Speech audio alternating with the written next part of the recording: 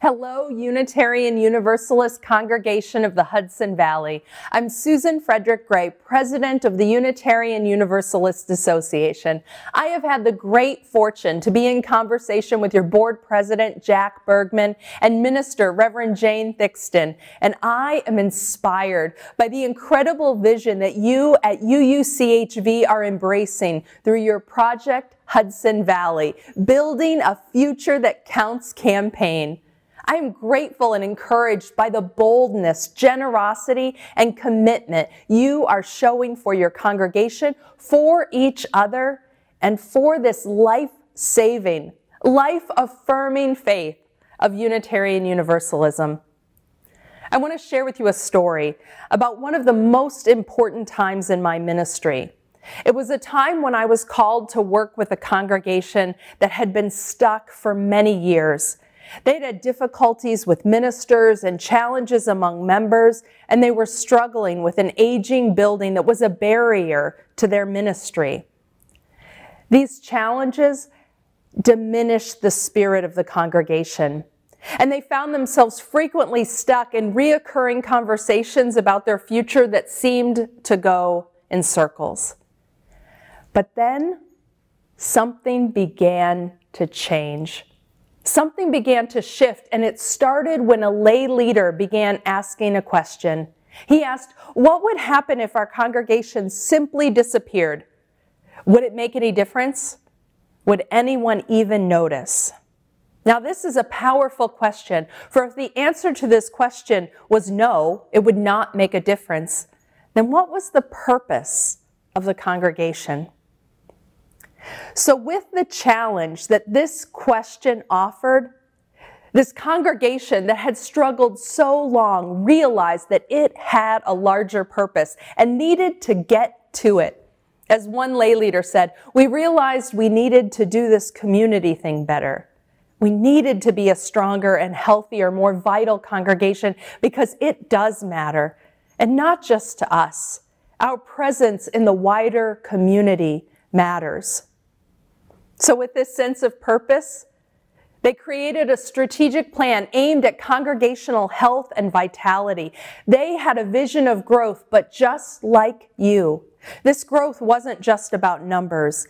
It was about growing the outreach of the congregation and nurturing a dynamic, mission-driven community that would welcome diverse people looking to connect and grow in their spiritual lives and in the practice of beloved community. This sense of purpose, this shared commitment to what was possible and needed, sparked a bold, creative, and brave spirit in this once stuck congregation. A spirit that led that congregation to greater health and growth in numbers, yes, but more importantly, in a larger impact in the lives of their own members, visitors, and the wider community. It also led to capital campaigns just like you are embarking on today. Friends, our congregations matter. They are needed. For our congregations, your congregation is a life-saving, life-affirming, life-changing community. And this spirit that you all are embodying, a spirit of faithful risk-taking, of courage and imagination, is so critical now because our progressive religious voice, grounded in community and living the values of love and justice, is needed especially now in this time. Throughout my first year as president, two things have become clear to me.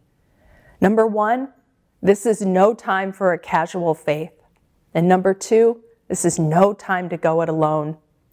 And mission is where these two things come together, because the opposite of casual is a sense of purpose that recognizes how much our congregations matter.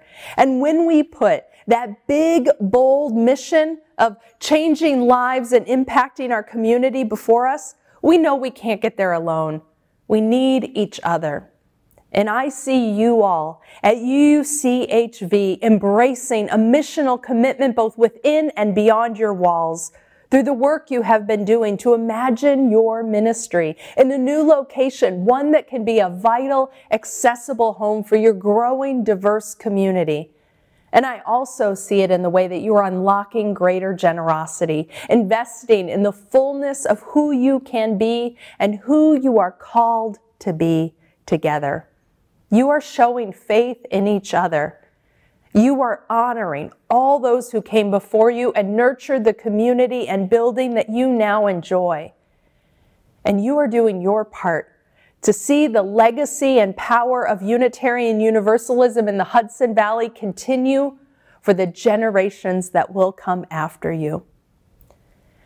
As UUA president, I know that your strength, your willingness to be bold and brave for this faith makes our whole faith stronger. It makes me stronger. It encourages and inspires me as well as your sibling congregations. So I will be carrying your spirit with me and following your story as it continues to unfold.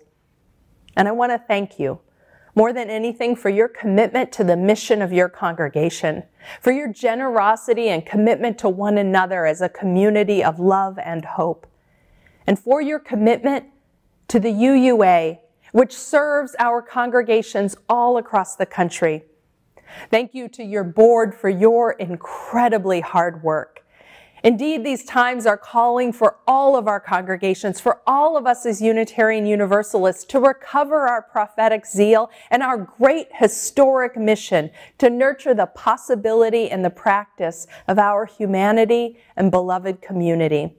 We need one another in this time, and I am grateful to be with you in this time of our faith.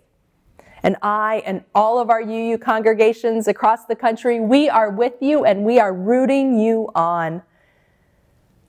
I want to end with a blessing for all of you as you take the next step on your journey of building a future that counts.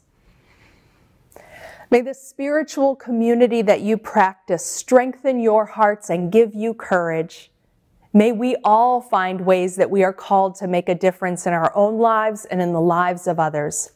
May we not be silent or shrink back from the demands of love. And may we hold one another tenderly and faithfully as we unlock new pathways of joy and community, of risk and of mission. Many blessings to you on your journey, and I will be following you. Blessed be.